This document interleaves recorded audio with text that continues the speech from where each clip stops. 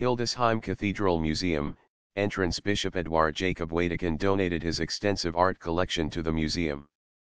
The Hildesheim Cathedral Museum, German, Dommuseum Hildesheim, is the Schatzkammer, treasury, and diocesan museum of Hildesheim, which illustrates over 1,000 years of art and church history in Lower Saxony. It is located in historic rooms off the southern transept of the Hildesheim Cathedral. During the cathedral renovations of 2010, the nearby Church of St. Antonius and part of the cathedral cloisters were converted into display rooms for the museum. The Hildesheim Cathedral Treasury is a collection of liturgical vessels, vestments, reliquaries, books, and artworks of the highest quality, which has developed over the centuries. The Hildesheim Reliquary of Mary dates back to the beginning of the diocese and is connected to the cathedral's foundation story. A bust reliquary and an arm reliquary of Saint Bernward date from the 13th century.